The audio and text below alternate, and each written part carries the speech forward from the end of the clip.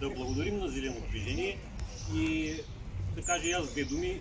Надявам се, че това наше сътрудничество ще бъде напред в годините и изборите сега са скоро, но след тях ще идват други избори и ако те си държат на думата, нашата подкрепа ще бъде безрезервна и ще бъде много по-голяма, отколкото е в момента. Но както знаете, 30 години, много сме наплашени, нашия електорат. Тук са дошли толкова хора благодарение на Ради. Но години наред са били в пъти повече, но човек са, как да кажа, като вижда, че няма никаква промяна, просто се изоставя, не иска да се занимава с нищо, даже което му и на сърце го изоставя и предпочита нещо друго да се разправя, но се бори вече, не иска, няма стръв. Винаги съм, като съм бил по събранията, съм ви казвал следното нещо. Трябва да сме благодарни, че сме живи, защото докато сме живи, ще можем да променим нещо. Както знаете, тук сме се събирали много от тези, които са идвали в момента, не са на този свят. Ние сме останали живи, помним с добро за тях. Наши колеги са били, Сашо Йончев, ако трябва да спомена, и други. Така че ви призовавам тук, като сме живи, ние трябва да се борим за това хоби, не само заради нас самите, ами и заради нашите деца. Защото много от нашите деца и те са тръгнали по това хоби. И той живота ще се изтъркаля и те в един момент ще кажат, абе нашите бащи, те нищо не направиха за нас. Ето заради това се заслужава. Така че си помислете. Плюс той Ради Илиев го познавате много добре. От цялата наша федерация няма такъв човек като него. Толкова честен, толкова добър, толкова отдаден на това хоби. И аз какво да ви го представям? Вие много добре го знаете. Ако не е заради нещо друго, заради него гласувайте. А пък надявам се на партията на едно дългосрочно сътрудничество. Виждам техните каузи, те са много справедливи, виждам ги, че стоят много здраво за тях, за тези каузи. Надявам се и нашата кауза да я приемат така. Благодаря. Здравейте! Аз първо искам да ви поздравя за това хубаво време, че сте дошли тук. Ви благодаря за вниманието. Мисля, че имаме обща кауза и това е причината да сме тук заедно. Аз се казвам Борислав Сандов, един от основателите на Зелено движение. Няколко пъти съм бил съпредседател. Това, от което може да ме познавате, е, че бях министър на околната среда и водите 2021-2022 година и вице-премиер по климатични политики. Тук с мен са Лозина, която познавате, тя все пак е от тук, със сигурност дълго време я познавате. Теодор, който е от Монтана, но също много често никога види и може би не го познавате, така че тях няма какво да ви ги представя. Тома Белев, съпредседател на Зелено движение и популярно лице. Както вчера го казах, какво беше злодея на скиорите, което разбира се няма нищо. Но човек, който отстоява опазването на природното и културно наследство. Да, Ради се изгледа. Нали ще да разбираме? Не се брандирал Зелено Ради. Ради Илиев, който е наш кандидат тук в Видин. Аз самият... Ще отдадем друга. Аз самият съм и водач на листа на Зелено движение за европейските избори. Искам да ви кажа няколко думи в тази посока, защото България, особено вашия регион, е изключително богата на природно и културно наследство. И колкото и да масовото разбиране, че ние много добре го пазим, колкото... Зеленото обикновено е в сърцето на хората, не е задължително да е на дрехите. Колкото и да има някаква масова представа, че ние в България добре опазваме природното и културното наследство, всъщност знаете, че не е точно така. Вие го виждате от страната на културното наследство, ние често пъти го виждаме от страната на природното наследство, а те много често пък са едно и също нещо. Първо, знаете, че ЮНЕСКО има категория за природно и културно наследство, обща категория. И, например, Национален парк Пирин е такъв обект на природното и културното наследство. Те са свързани и с това, че много често от другата страна, това, което застрашава природното и културното наследство, са едни и същи фактори. Било то държавата заради неспособността си да управлява добре процесите, било то мутрите, олигархията, мафията, както и да ги наречем, тези хора, които се опитват да се възползват, да откраднат нещо, което е общо, да го откраднат за себе си или да реализират някакво намерение, което да не е съобразено с това, което е имало там преди въпросното намерение. Говоря за багерите, които влизат понякога без въобще да се съобразяват за културното наследство или природното наследство, което се намира на терен. Това, което обаче не използваме достатъчно силно, защото ние смятаме, че това е наша визитна картичка за пред света, но не успяваме добре да го артикулираме и най-вече да го използваме за това да има подкрепа финансова, да има популяризация, да има развитие на свързаните с това сектори като туризъм, за да може да имаме добавена стойност от това, не просто да се гордееме и да си го пишем в учебниците, да имаме добавена стойност за нас като икономика, като общество.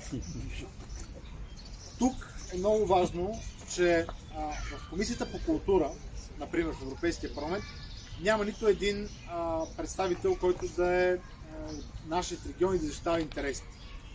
Това е нещо доста ключово. В нашата листа за евроизборите имаме един интересен човек на трето място. Може да сте го чували от телевизията, казва се Якоб Ван Бейлен. Това е нидерландец, холандец, който 15 години живее в България и в момента е най-големият колекционер на български килими. Има повече, отколкото има в музеите. Традиционни български кохленски и чикорски килими. И всъщност ние много активно работим по въпроса за съхранение, популяризиране, опазване и използване на нашето културно наследство за целите на това ние да имаме благоденствие като общество. Защото това, което Красимира говори за абсурдите на закона, които като чувате някакво думата либерализация, означава, че има някакви неща, които ограничават свободата ни. Либерализация означава освобождаване, свобода. А всъщност ние имаме тези ограничения, които са направени често пъти в полза на едни несвободни кръгове. Вие ги познавате във вашия сектор, ние ги познаваме в други сектори, но абсурдно е наистина. Винаги, когато идвам Видин, това ми е много болно. Град с такова историческо значение, с толкова много култура и история, разположен буквално най-близо до Брюксел. Да е един от най-отдалечените региони за България. Няма никаква логика. Имаше логика, говорим за Странджа, защото най-далеч. Но града, който е над Дунав, свързващата река в Европа. Града, който е с тези исторически, транспортни, търговски и всякакви отношения, в момента да е в такава изолация. За това нещо вина имат основно държавниците. Защото това означава неравномерна политика в държавата. Ние си оговорим всеки път как Северна България страда за сметка на Южна България, как имаме един северо-западен район, който запада. Обаче какво правим? За съжаление, недостатъчно. Аз се опитах през моята компетенция, която беше на министър за околната среда и водите, да направя така, че в този регион да има повече защитени територии, които да привличат повече туристи. В интерес на истината в област Видин са най-големия брой защитени територии, които аз подписах. Общо за Северозапада те бяха 7 или 8 и тук за Видин бяха няколко. Беше остров Тимок, беше Бачовишки печ, как се каже, Бачовишки печ при пещерата, която е река Лом, която обаче голяма част се попада в област Видин. И това са обекти, които идеята им е да създават условия за развитие на туризъм, освен да ги опазват от посегателства от най-различен характер, било то багерите, които копаят от речните корита, било то неправомерни действия в тези райони. Но с идеята все пак да се развива туризъм, което между другото е един от неотключените потенциали тук в този регион. Аз като студент съм идвал, си спомням, на туристически посещения. Като ученик съм идвал, но като студент по моя инициатива. И знам колко голямо богатство има в района.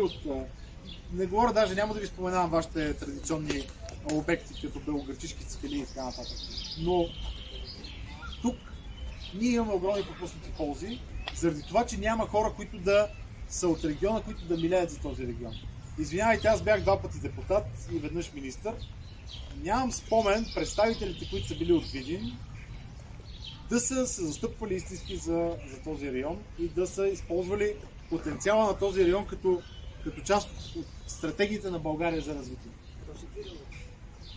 За Роси въобще не ми се говори, честно казвам, но сега гледам тук с пръсти в така ръце. Да, тя май най-дълго време беше представител. Спомням си и преди това и други популярни лица от региона. Имали сте председател на Народно събрание, какво ли още не е видим, но за съжаление не сме видяли реалното развитие. Това, което ние предлагаме, е всеки, който има очи да го види и уши да го чуе, ще разбере, че е една много сериозна програма. Всъщност ние имаме най-голямата програма. Може да ви звучи абсурдно, защото често пъти ни маргинализират. Там били сме малка партия. Те промените никога не идват от големите партии, обикновено идват от по-малките, които стават големи. Но ние имаме най-дългата програма, която ясно е разписала по сектори какво ние предлагаме. Не се отличава много от нашите сестрински партии в Европа, които обаче в Западна, в Северна Европа са част от управлението на държавите. В момента ние управляваме в 7 държави от Европейския съюз и това са богатите държави. Вчера бях в БНФ и се захапахме малко с водещата, която преди няколко дена си позволи да каже, значи бедни и зелени.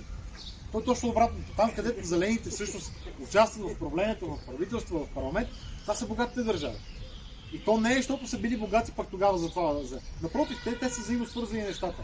Защото ние знаем как да модернизираме икономиката, как да използваме потенциала, без да го унищожаваме. Ще дам един пример.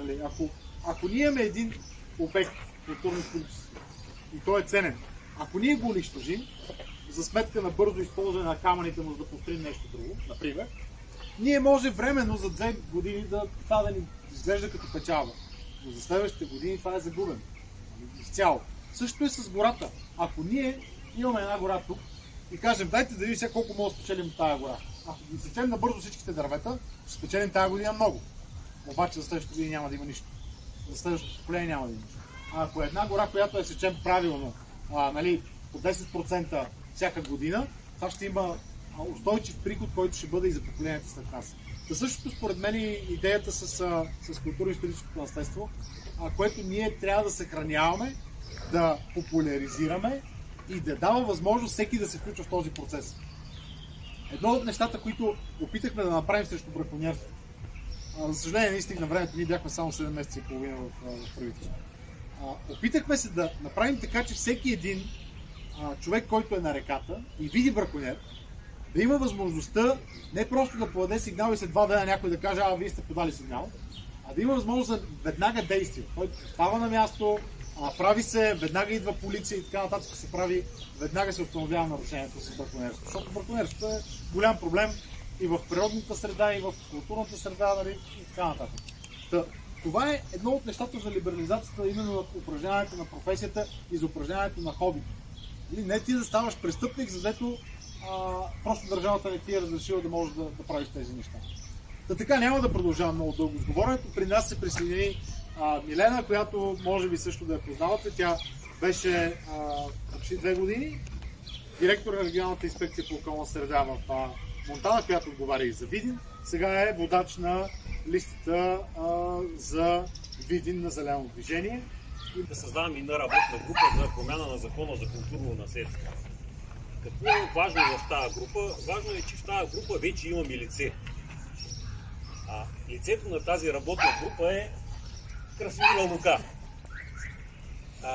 Знаете, вие я познавате, години наред е работила тук в Видинския край като археолог.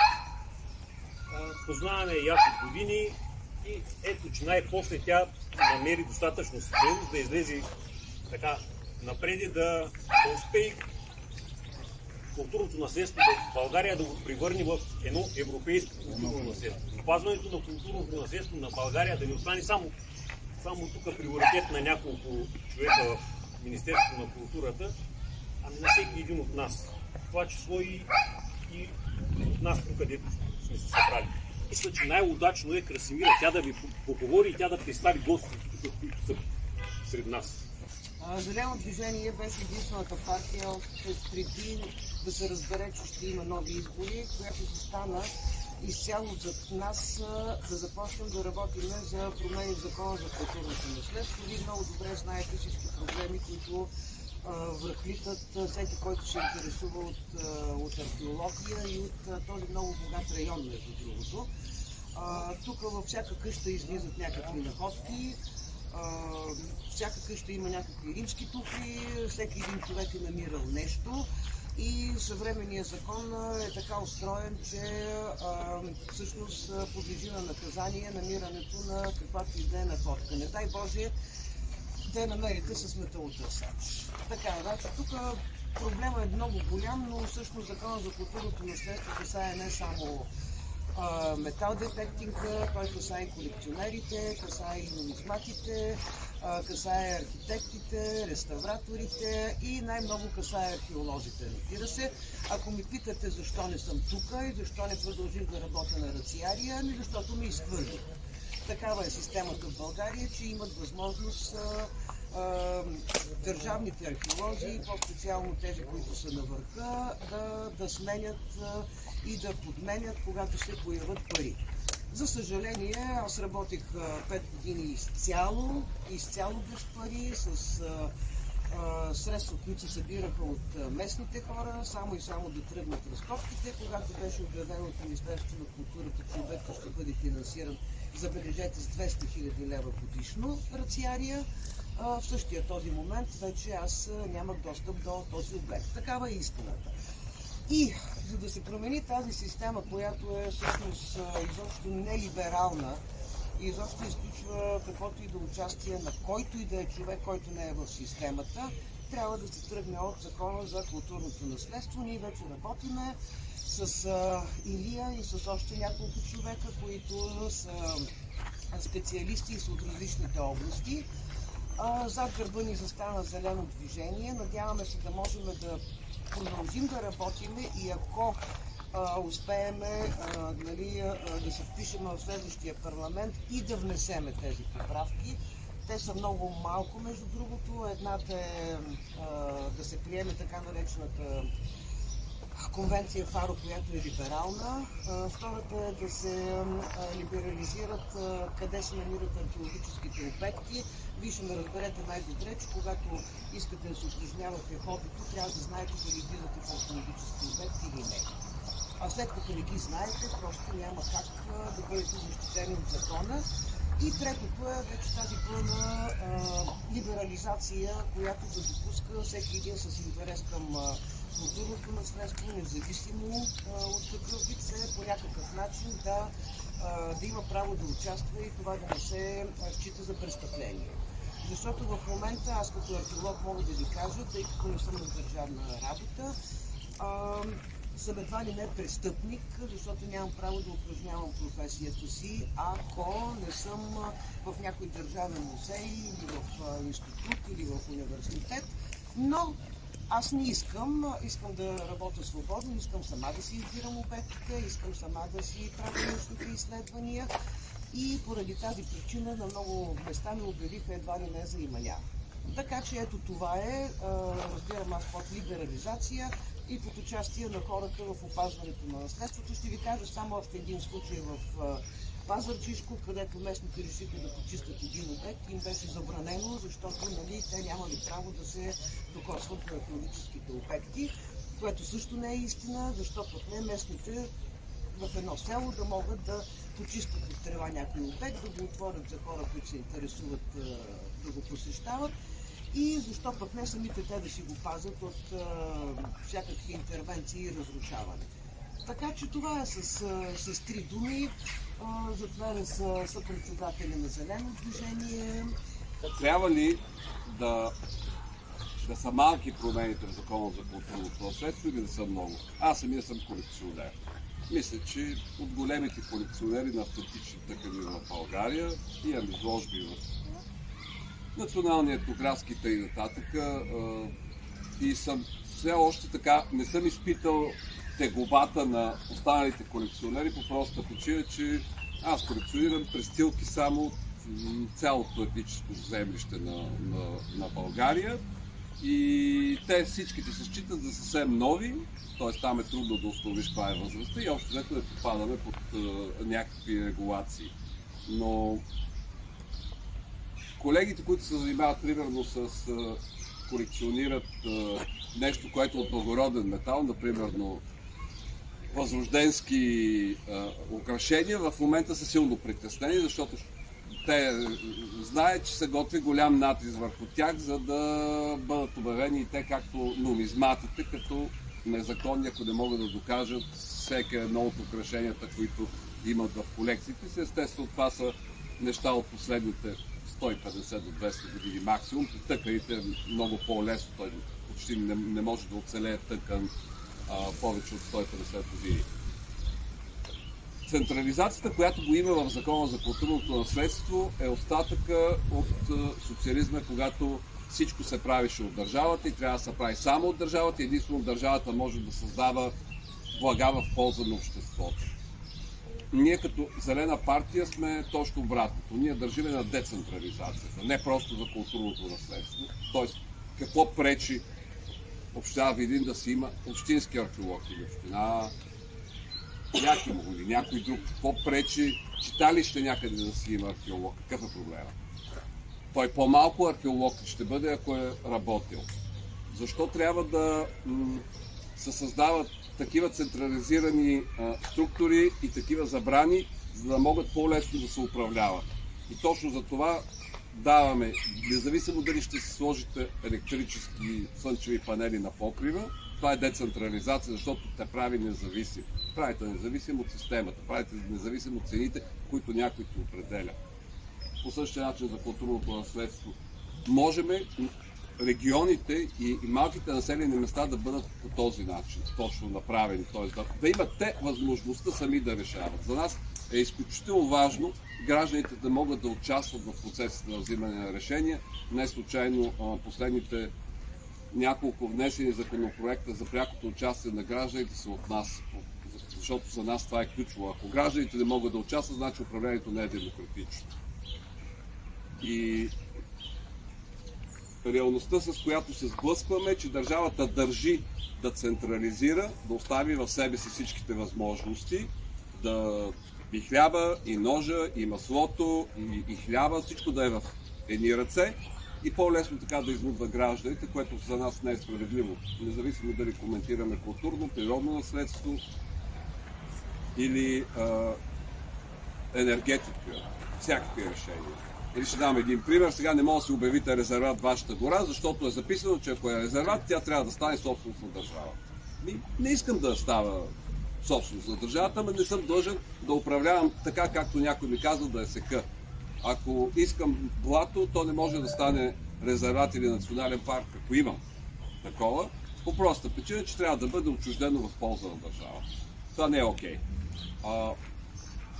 С нея си коментираме и с другите в група, за която Зелено движение има за културно-историческо наследство, къде е границата, как трябва да бъде направен закон. Аз съм фен по-скоро на, ако трябва ново написване на закона, защото този закон е доста недобър. Недобър по отношение на опазването на културното наследство, по отношение на използването му, по отношение на изучаването му. Той е силно дискриминативен и всъщност води до загуба на културно наследство, нали, като колекционер на тъкани. Знам, че ако не спасиш един килим в момента или една носия, тя след 50 години вече няма да има какво да спасяваш. Тя ще е изядена от ловците, нали, тя ще е изчезнала. Така се получава и с природата, с останалите културни обекти. А за нас като хора е важно знанието, защото само от знанието ние напредваме. Нали, то ни въздига.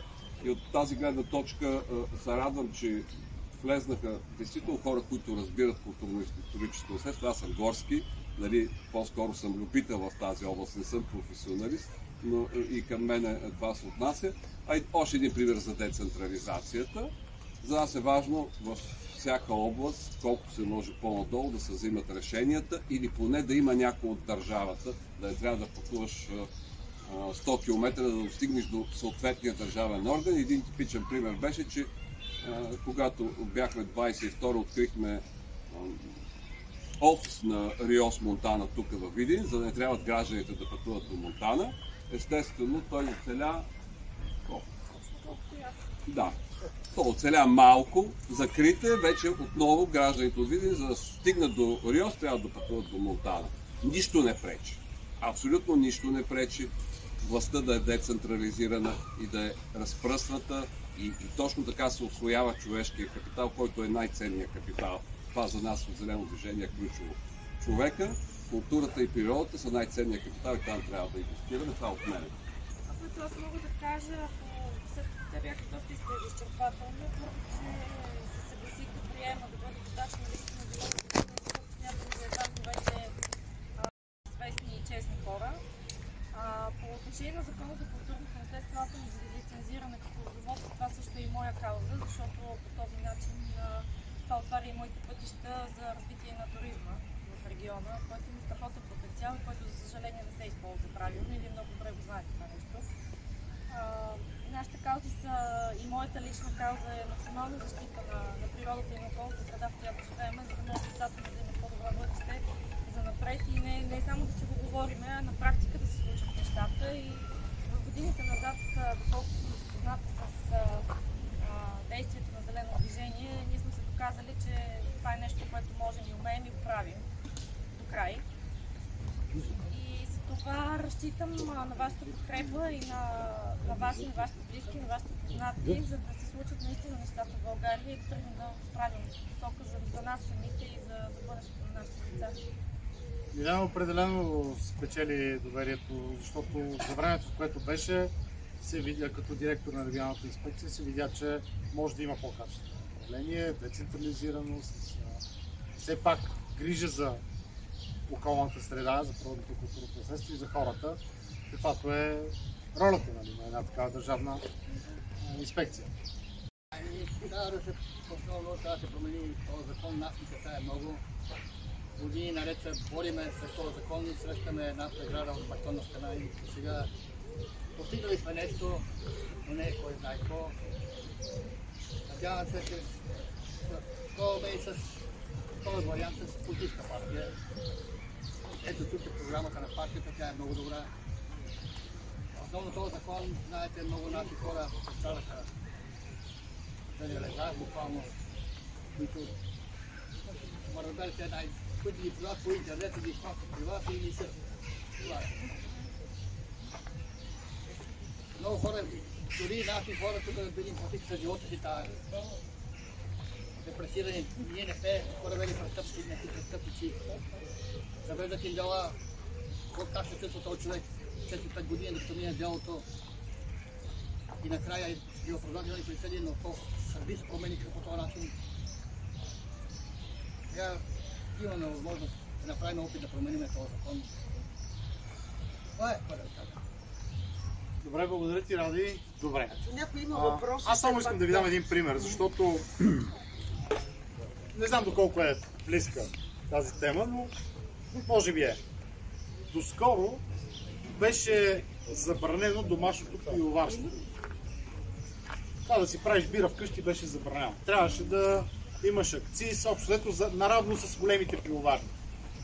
Беше голяма битка. В последното народно събрание обаче един от нашите депутати, Даниела Божинова, която е другият съпредседател, заедно с Белев, с обществената подкрепа, с ясно аргументираните становища, въпреки че Министерството на финансите беше против, успя да мине това и вече е легално. Домашното пивоварство вече е легално. Казвам ви го, защото ние, въпреки че бяхме част от управляващата коалиция, бяхме в значителна степен изолирани от процеса на вземане решение, което говоря конкретно за последното народно събрание, което и ни принуди ние на практика да търсим нашия път напред по този начин, самостоятелно, защото в крайна сметка ние устояваме принципи и стоим зад делата си. Не можем да носим отговорността за другите, когато те нарушават общите ни споразумения. Но ви го казвам и защото през годините сме успявали, когато една теза е кауза, тя има смисъл и тя би подобрила съществуването на нашите обществени отношения, има начин тя да мине. По принцип, ролята на политиците е точно такава. Когато виждат в една обществена група, че има някакъв проблем с държавата, който е несправедливо сложен там, политиците трябва да намерят начин този въпрос да се изглади и да се промени закона, за да може това нещо да се случи. Аз мога да ви гарантирам, че ние ще положим усилия, след като сме го записали в програмата, ще положим усилия това наистина да се случи. И тогава пак ще ви потърсим след изборите, за да сме сигурни, че това, което ще се предложи в закона, отговаря изцяло на това, което вие от другата страна пряко свидетели го виждате. Няма да подходим опортунистически или да се опитаме да го правим като сделка с някого. Така се го правили във времето. Имаме кауза, имаме конкретна теза, опитваме точно по този начин тя да продължи напред и да мине. Така сме успявали да спасим множество кътчета от нашата прекрасна родина. Така ще успеем, вярвам, да решим въпросите, свързани с закона за културното наследство. Сигурно в предизборен период лесно се дават обещания, обаче ако погледнете назад нашите обещания, ние винаги сме си ги изпълнявали.